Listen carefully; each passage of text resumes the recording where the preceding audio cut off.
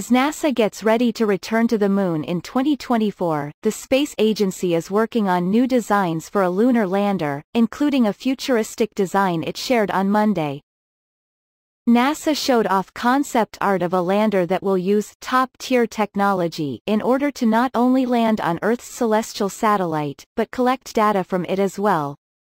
One recent study showed that a mid-sized lander would have a rover go to the polar regions of the Moon, NASA said in a release on its website.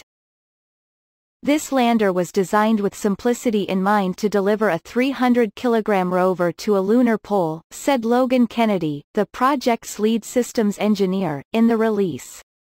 We used single-string systems, minimal mechanisms and existing technology to reduce complexity, though advancements in precision landing were planned to avoid hazards and to benefit rover operations.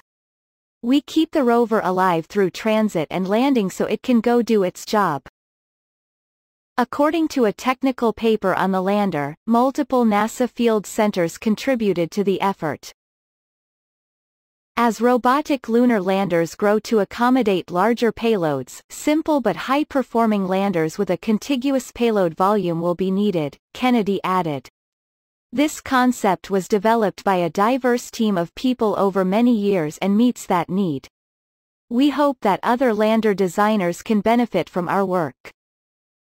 The lunar concept is the latest in a line of design ideas as NASA seeks input from public and private partners as it makes headway for its upcoming Artemis moon program, the successor to the Apollo program.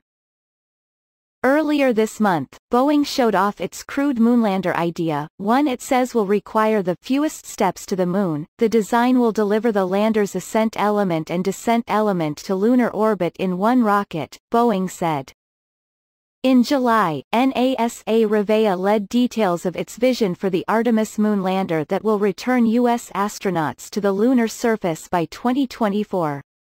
Separately that month, the space agency posted a notice to the Federal Business Opportunities website that it was seeking proposals from industry for the development of integrated human lunar landers and execution of crewed flight demonstrations to the lunar surface by 2024.